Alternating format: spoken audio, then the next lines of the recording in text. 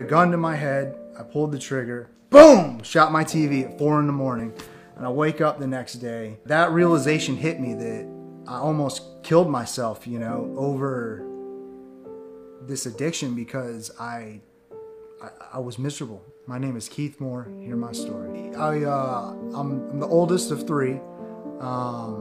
Life growing up in my house was pretty good. We were upper middle class family.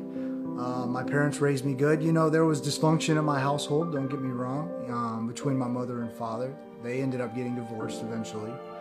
But overall, I was a privileged kid that came from a loving, mostly loving home. I was always seeking, from a young child, I was just that kid that was just that adrenaline junkie, like trying to jump his bike farther than everyone, or, you know, jump off these cliffs, pushing the limits. I love to push the limits.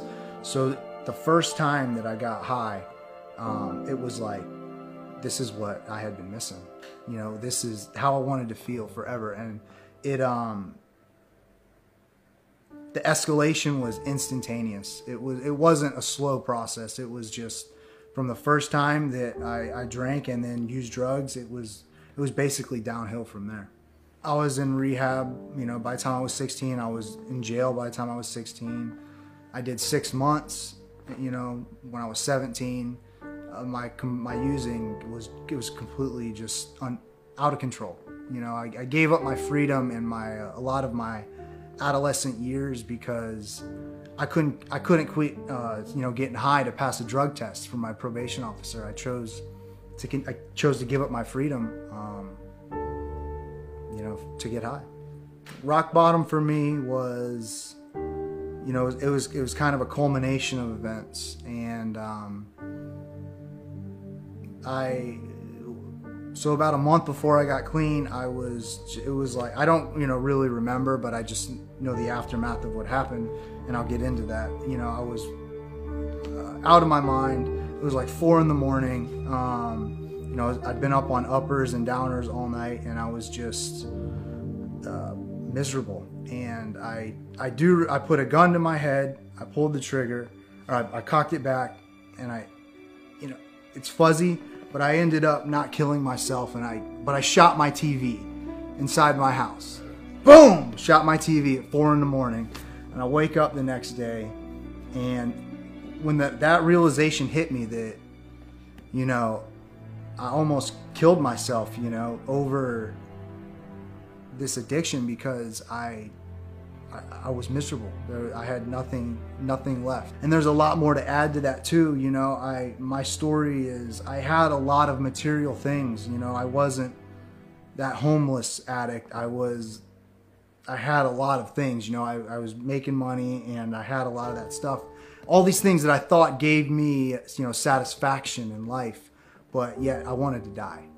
And when I'm waking up the next morning and realizing that, you know, and once it all sunk in, that was one of the rock bottoms for me. And a couple days later after that, I fell asleep. I nodded out. I was on drugs. I nodded out behind the wheel of my car, and like idled across 3 lanes of traffic, came to, and like cars are like swerving around me and stuff. And you know, just by the grace of God again, you know, I was saved, I was spared. And nobody was hurt. I didn't hurt myself, I didn't hurt anybody else. And by the grace of God after that, I met some people and I got clean. It was totally a God thing. My mother was actually getting clean around this time. You know, my family struggles with addiction also. She was getting clean, so I was kind of looking up to her.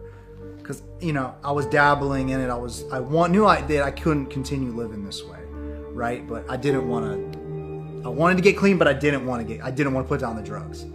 So, you know, she's going to like celebrate recoveries and NA meetings, and she told a young man about me and asked him to reach out to me. And he called me one day, out of the blue. I have no idea who this guy is, and he invited me to an NA meeting, you know. And on any other day, you know, I've been like, absolutely, like, no, click, you know, like, I'm gonna go do something else. But, you know, those bottoms that I just told you literally just happened. So I was desperate. I was in a desperation mode. So I went with him.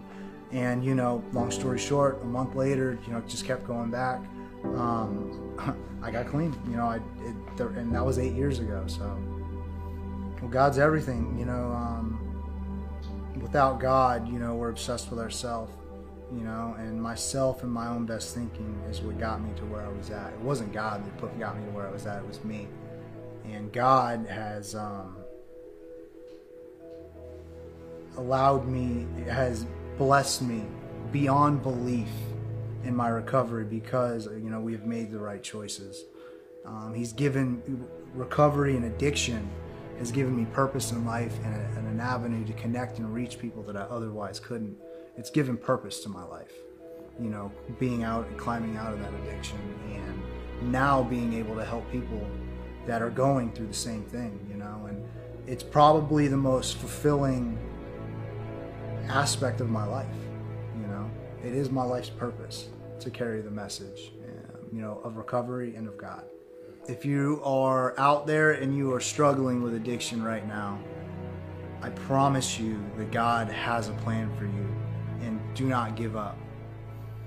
Don't get high no matter what, and I promise you that it will get better. It might get worse before it gets better, but it will get better. All the tragedy that you have gone through and you're walking through right now, God will make to do good.